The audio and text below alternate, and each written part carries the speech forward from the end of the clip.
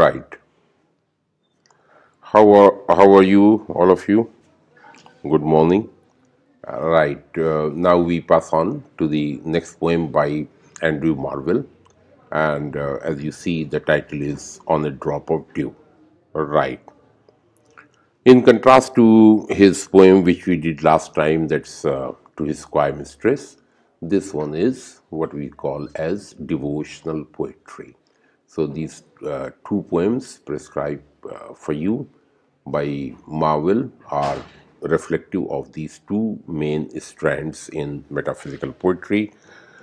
One is love poetry in the form of seduction poem or passion poem, which we did last time, and this one is highly meditative, devotional, confessional, religious meditation, like the stanza, like the sonnet which we did for done. So I won't go. I will just very quickly go through this. It is about religious meditation. It's about confession. It is about God-man relationship. It is about the most important part, right, from theological point of view or religious point of view, is it is about the ascent and descent of the human soul. A drop of dew that triggers the imagination of the poet, and he expresses his reflections, which are articulated in this poem. This dew stands for the human soul, or the human being who has descended from the heavens, but the original home is the heavens. So the descent, the fall of man, and then death signifying the ascent. So it is about the descent and ascent of the human soul. Now, just look at the significance of this dew. Dewdrop, pure, fresh, new. That's what the soul is in its pristine purity. A drop of dew should not mingle with other things. That's what man should do. That's what the human soul should, this is the model which it should follow. Maintain its purity. Right. The symbolism is very striking in the poem. Drop of dew, early morning, it's there, it is on the leaf, on the grass, without mingling. And as soon as it comes into contact with the sun ray, it melts, vanishes, disappears. So the sun is standing for death. So the life of a drop of dew is very short, transient. Transience of life, that's another idea. But as long as the drop of dew is there, it should not get itself corrupted, corroded by the corrupting forces.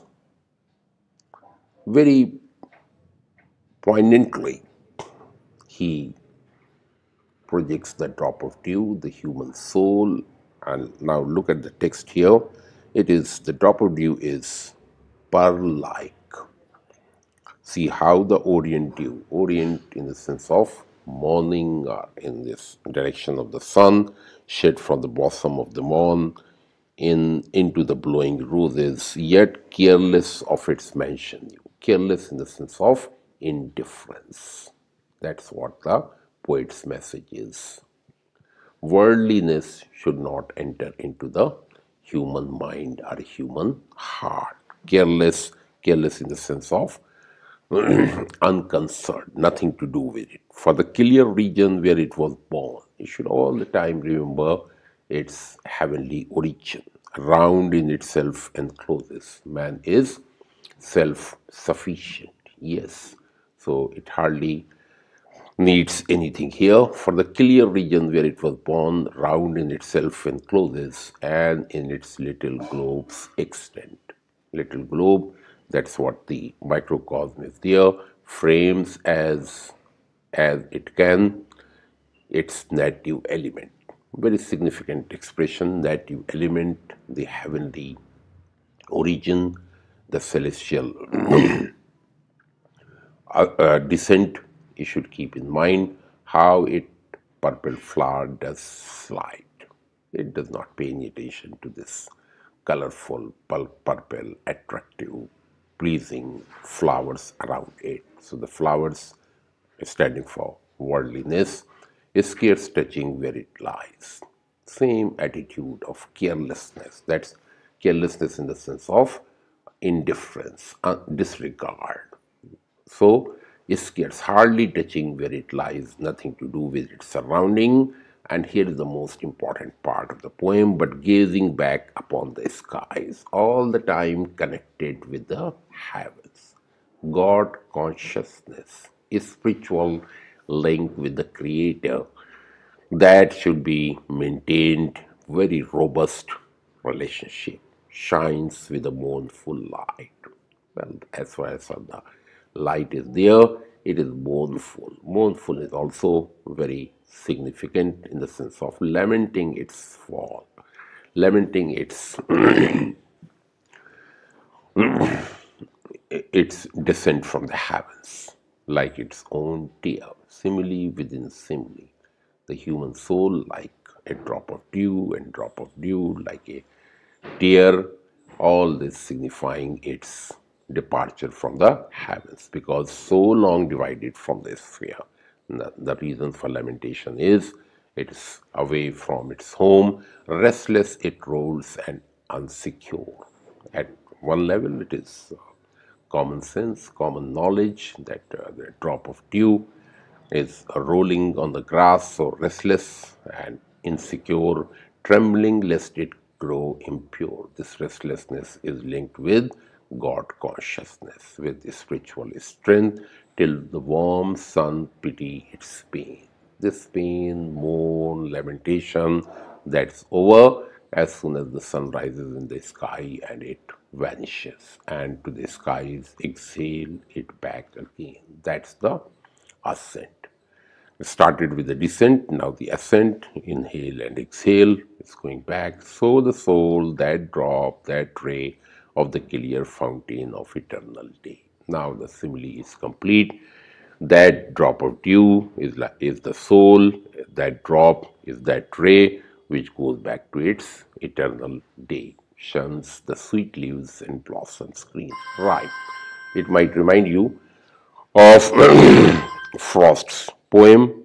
The woods are lovely, dark, and deep, so the leaves are sweet, the blossoms are green, but it shuns, abstains, eschews, and recollecting its own light, its own spiritual light, its own celestial origin that should be the source of strength, does in its pure and circling thoughts express the greater heaven in an heavenless.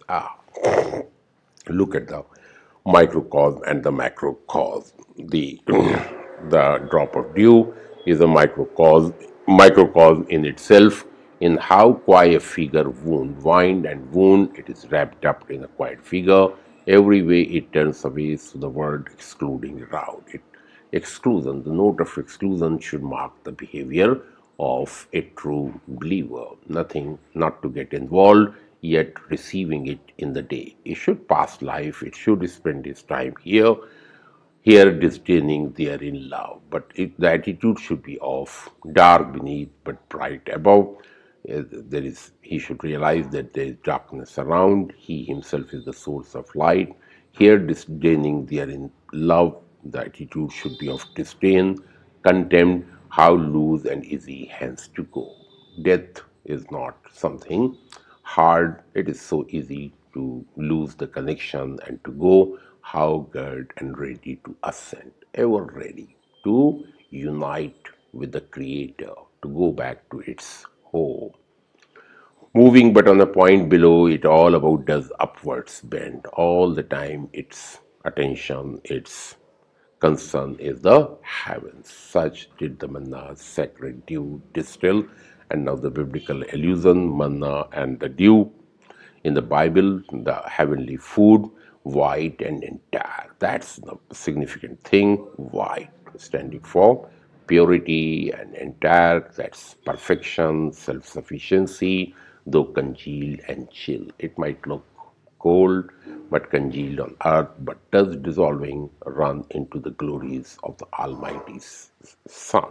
It does not blossom here, but as soon as it comes into contact with the sun, it goes, it returns to the glories of the Almighty Son. That's the heaven. So that's return journey back home. That's what the poem is about. It is about the ascent and descent of the, rather descent and ascent, return of the human soul, and by maintaining its purity, by avoiding this worldliness.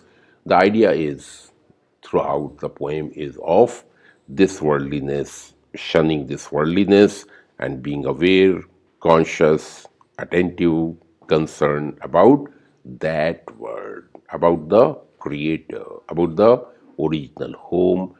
So that's what, as I said at the beginning of the presentation, it is about meditations, serious thoughts, reflections about human existence, relationship with God.